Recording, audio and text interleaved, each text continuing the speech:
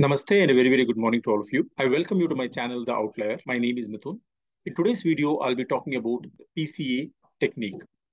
Even before I demonstrate the PCA technique, may I request you to subscribe to my channel and like and share my videos. Let's begin by asking a fundamental question. What is PCA? PCA stands for Principal Component Analysis. I repeat, PCA stands for Principal Component Analysis. It is a dimension reduction method. It helps us reduce the dimension of a large data set. PCA is a typical example of what we call as unsupervised learning technique. With this background, let me proceed to show you the raw data on which I will be performing the PCA. This is the spreadsheet which has the raw data. I have got 2 years of data starting from 2nd January 2019 all the way up to 5th December 2020. This data set I have picked from Kaggle, and this data set talks about the power consumption of different regions in India. I repeat, it talks about the power consumption of different regions in India. You can see the column names like Punjab, Haryana, Rajasthan, Delhi, Uttar Pradesh, so on and so forth. Each of these numbers represent the power consumed by a particular state or union territory on a given day. So what we have is daily power consumption data for 33 regions of India. Let me scroll to the extreme right. You can see the different regions here. There are 33 different regions for which power consumption pattern is shown. As you might have already guessed, 33 is a lot of variables. Now, my goal here is to reduce the number of columns from 32 to 33, my apologies. From 33 columns, I want to reduce it to a smaller number of manageable factors. How do we reduce from 33 to a smaller number of factors? To reduce a large data set into a smaller data set, what we can do is use the PCA method. To demonstrate how PCA works, let me go to IBM SPSS. As you can see here, this is the data editor window of IBM SPSS. Let me import this data set. I'll click on the file menu. Go to recently used data. The very first file is power consumption data. As I already mentioned, this data set is present in Kaggle website. You can download this particular data set from Kaggle as well. We have loaded the data set in SPSS at this stage. Now, how do we perform the PCA? Let me just show you step by step how to perform PCA in IBM SPSS. First, let me click on the Analyze menu. I'll go straight to Dimension Reduction option. When I click on Dimension Reduction, the very first item that you see is Factor. Let me click on the option Factor. In the canvas on the left-hand side, you can see all the variables that are present in the data set. Let me choose all the different regions and push it into the canvas on the right-hand side. So SPSS will be performing the PCA method for all these variables that you're seeing on the screen. To the top right-hand side corner, you see 5 different options. What is called as the descriptives. Secondly, you have extraction. Thirdly, you have rotation. Let me begin by choosing descriptives. You have a lot of options here. I'd like to draw your attention to the last option, which is KMO and Bartlett's test of sphericity. KMO stands for Kaiser-Meyer-Olkin and Bartlett's test of sphericity. Both of these tests are used to check whether the factor analysis model is appropriate for your data set or not. I will explain this in detail in a few moments from now. Let me now click on Continue. I'll now choose the option Extraction. You can see here the default method of extraction that IBM SPSS uses is the principal components method. I'll click on the scree plot. A scree plot gives you a visual summary of the total variance explained by each of the components. What is the extraction criteria? We are going to extract those components which have an eigenvalue greater than 1. Those components which have an eigenvalue less than 1, we will overlook. With this, let me click on Continue. You can see here below the Extraction tab, you have another important option which is called as Rotation. Let me click on the Rotation button. There are different types of rotation that you can perform using SPSS. I will be choosing the option Varimax Rotation. Once I choose Varimax, I'll go ahead and click on Continue. At this stage, we have all the variables. We have clicked on KMO and Bartlett's test. We have selected the PCA. We have chosen the Varimax type of rotation. There are two additional things that I need to perform. If you want to save the factor scores in the data set, what you need to do is click on the scores option. Here, you can choose the option Save as Variables, and then click on Continue. Finally, what I have is the Options tab. Here, there are two things that you can do, that is sort by size and choose to suppress small coefficients. I'll choose the number 0.6, which means that those loadings which have a value less than 0.6 will not be displayed by SPSS. Let me click on Continue. We are now ready to execute the factor analysis model on the power consumption data. Let me click on OK. The moment I click on OK, you can see here in the output window, SPSS shows a lot of different tables. Now, what are these tables? How do we make sense of these tables? To explain these tables in detail, let me take you back to the Excel spreadsheet. In Excel, I have copied and pasted each of these outputs, and it's a lot easier to explain the output from Excel. So let me open up Excel. This is the raw data which you're very, very familiar with by now. The first thing that we need to do is look at the KMO and Bartlett's test.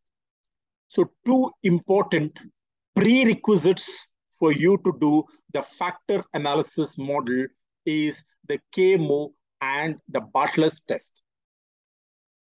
Let's look at the KMO, measure of sampling adequacy. If factor analysis is suitable for your data set, KMO should show a value of greater than 0.7. I repeat, if the KMO measure of sampling adequacy is greater than 0.7, you can proceed to do the factor analysis model. If this number were to be less than 0.7, it is advisable that you don't do factor analysis, as factor analysis would not be a right model for your data set. The second important criteria for you to check whether factor analysis is appropriate for your data set or not is what is called as the Bartlett's test of sphericity, which tests whether the correlation matrix is an identity matrix. What we want to see here is a p-value of less than 0.05.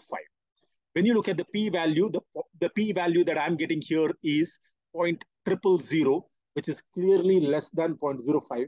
And since the p-value is less than 0.05, I can reject my null hypothesis and conclude that the correlation matrix is not an identity matrix. So to summarize, the Kayser-Meyer-Olkin measure must be greater than 0.7, and the p-value for Bartlett's test must be less than 0.05. If these two prerequisites are satisfied, you can go ahead and do the factor analysis model for your data set. What about step 2? In step 2, we explore a very, very important question in factor analysis. And that question is, how many factors do you need to form? Let's look at step 2. Here, at a very high level, I have used a heat map to tell me how many factors would be appropriate for my data set. You can see here, this is the correlation matrix. You have all the different regions, and the numbers that you see here are nothing but the correlation values for the power consumption between the two states.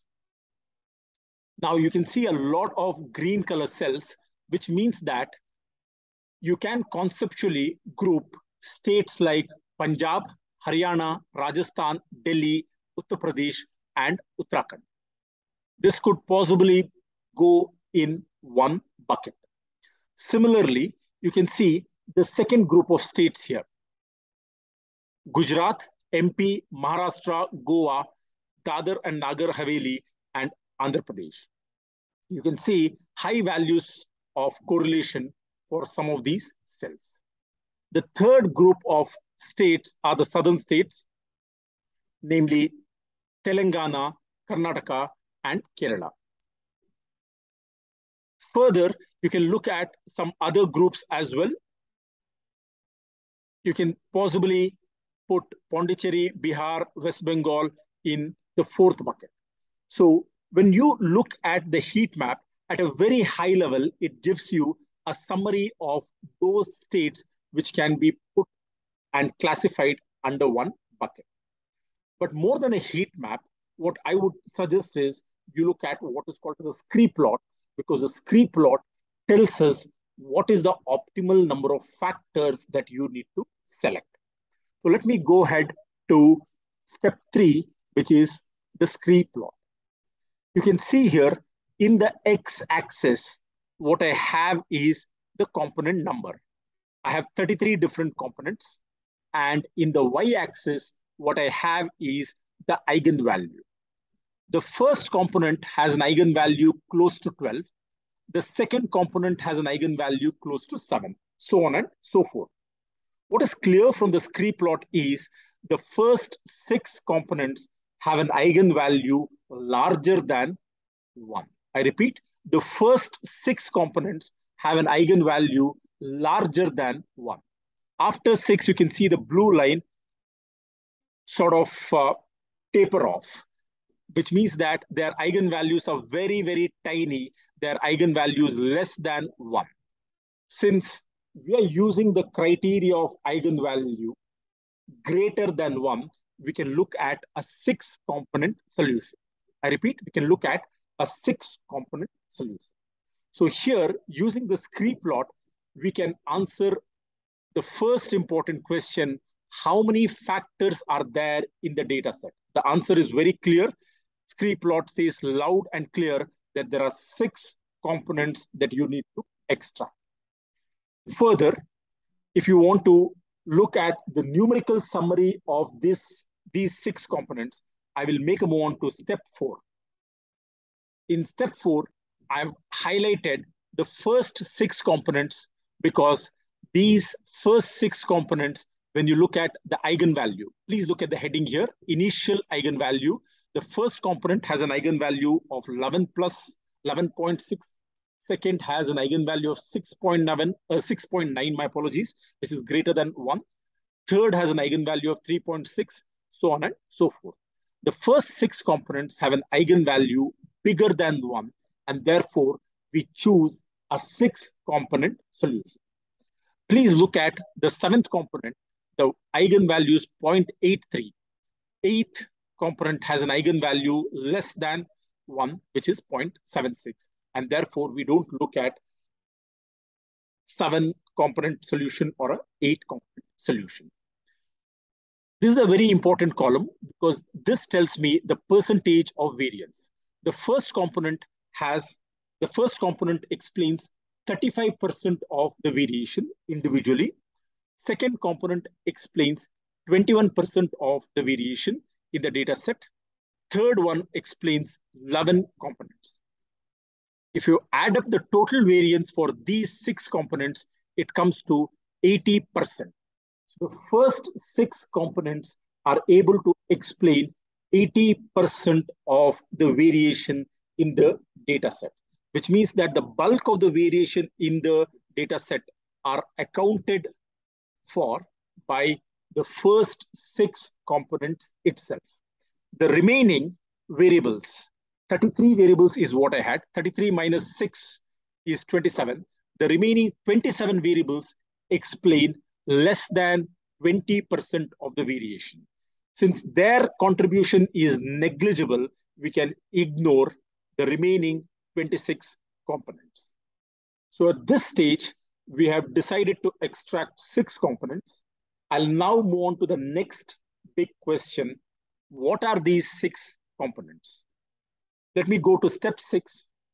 Let's look at the interpretation of each of these 6 components. You can see here in the column, we have 6 different factors. Factor 1 individually accounts for 36%. Which are the states which fall under the first factor? You can see important states like Delhi, Haryana, Punjab, Chandigarh, Uttar Pradesh, Bihar. They are loaded with factor 1. So 36% of the variation of power consumption in India is explained by states like Delhi, Haryana, Punjab, so on and so forth. Look at the second component. The second component explains 21% of the variation in the data set. Which are the states which are loaded with factor 2?